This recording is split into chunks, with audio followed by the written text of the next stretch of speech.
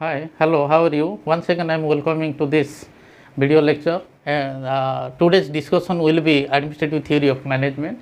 So this is Dr. JENA, Senior Assistant Professor, PG Department of Business Management, Fakirmohon University, Basaveri, Baleshwar, Odisha.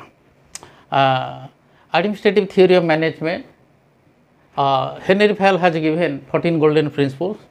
So before discussing the 14 golden principles, so let's have the brief biodata about the Henry Fayol. Henry Fayol was born on 1841 in France. After graduation, Henry Fayol joined us in a coal mining company as junior engineer. In the year of 1888, he became the managing director of this company. So the definitions given by the Henry Fayol, dear friends, he is the father of the administrative theory of management. So once again I am repeating, Henry Fayol is the father of the administrative theory of management. According to him, Henry Fayol, the definitions of the management: to manage, is to forecast as well as plan, to organize, to command, coordinate and control the various activities of business of a business organization. So without delay we will start our discussion. 14 golden principles, dear friends, easily you can remember. Okay, so there is the converse between the dad and the son. Then the son asked a question to his dad, dad, you see USSR? Then the dad replied, oh, I see. Easily, so 14 golden principles, so there are 14 alphabets or 14 letters, easily you can remember. So we will discuss one by one. So first, the D, it's the division of work. According to the Fayol, so division of work means the division of work among the employees of the organization in order to bring the specialization, and this will be helpful to achieve the objectives of the organization. So first D is over. Come to A. A means authority and responsibilities. Authority and responsibility will go side by side, both are complementary as well as supplementary with each other. What is this? Authority and responsibility: those who will accept the authority, he or she must, or employee must willing to take the responsibilities in order to achieve the objectives of the organization. So A is over. Then come to D. So D, it's the discipline. It's also very vital, not only from the management point of view but also from the society point of view or individual point of view. So discipline implies the compliance with the rules, regulation, orders and instruction which are given by the superior to the subordinates. So the subordinate must follow or discharge the activities according to the existing rules, regulations, orders and instructions given by the superior. Okay, let's come to U. U, what is this? Unity of command. Dear friends, so frequently you will get the question and it's also very interesting and you can easily remember what is this. So unity of command, or this principle says that one subordinates should get the orders or instruction from one superior only regarding his work. Once again, unity of command, it's nothing but what it's a one subordinate should get the orders and instruction from one superior regarding his or her works. So next one is that is the centralization. Centralization is nothing. What is this? The rights or powers is concentrated or vested in one point. The centralization implies that no hard and fast rule can be applied towards extent of authority to be written at the top level, I mean the superior, and to an extent, what extent to be given the authority to the subordinates. So when centralization means when the authority or powers is vested or concentrated at a single point, it's known as the centralization. And this centralization opposite is that is the decentralization, I mean where the importance, when the importance is given to the subordinates, it's known as that is the decentralization, dear friends. Then C is over. Then come to the U. What is this? U it's the unity of direction. Unity of direction. So there should be one head and one plan for the group activities having the same objectives. It must be followed, and it must be followed in order to achieve the objectives of the organization. Then next, yes, it's a, what is this? That is the scholar chain.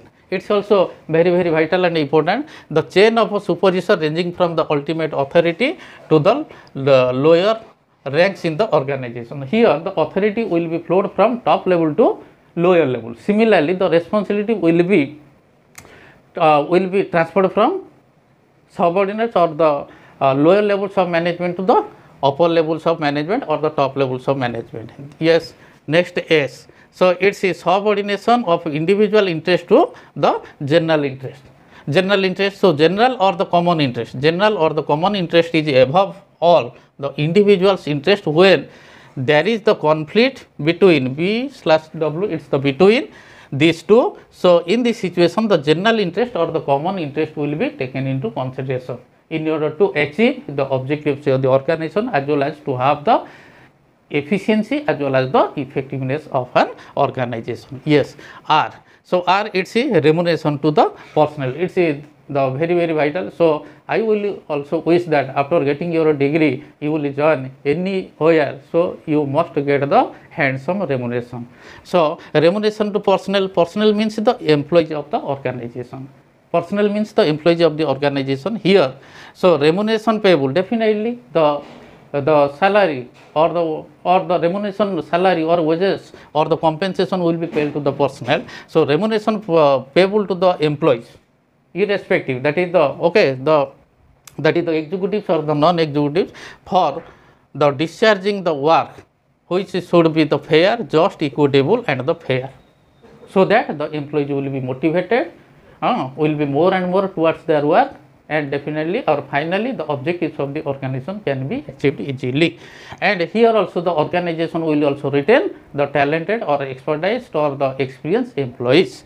Then O stands for, it's the order, the 10th, the principles of given by the Henry Fayol. It's the order, a place for everything and everyone in its place. So the right man for the right place. If this will be followed, then objectives of the organization can be achieved easily.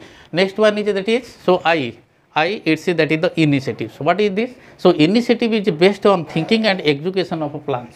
The plans and policies which are framed or made by the top levels of management. So that definitely, so this must be executed, and here also the freedom will be given to the employees in order to or they will be the creative and innovative, and the initiatives is based on, or initiatives are based on thinking and execution of plans, and increases the initiatives. So definitely will enhance or will increase the zeal and the energy among the employees in the organization. Yes. Next, yes, what is this? It's the stability of a tenure of personnel, that is the time period.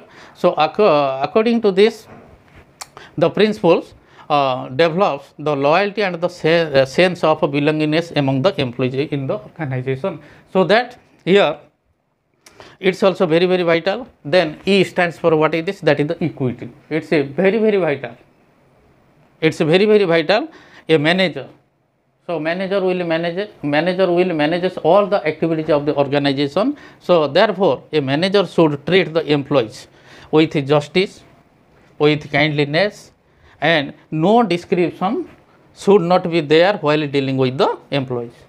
So it's the primary responsibility or the obligation of the manager must treat the employees equally with justice and the kindness, and the manager should not make any discrimination. If there will be the injustice or the discrimination, then the objectives of the organization will be the vector, and finally it may not be able to achieve the objectives of the organization. Last but not the least is the golden principles. It's the E. It's what is this? Is spirit de corps, or it's what is this? The team spirit. Always there should be the team spirit. The manager must see. So how there will be the team spirit? If there will be the team spirit, then everything can be possible. Yes. What is this? Union is the strength, which means that is the spirit of loyalty and the devotion which will unite of a group in order to achieve the objectives of the organization. So, easily dear friends, you can easily remember the 14 golden principles. Only you have to remember DAD, UC, USSR, OIC. Easily you can remember. So, this is all about our discussion. So, once again I am requesting to all of you, kindly you like it, kindly you share it, kindly you forward it, and the PDF of this video lecture is also available in the description box. So, thanks a million to all of you.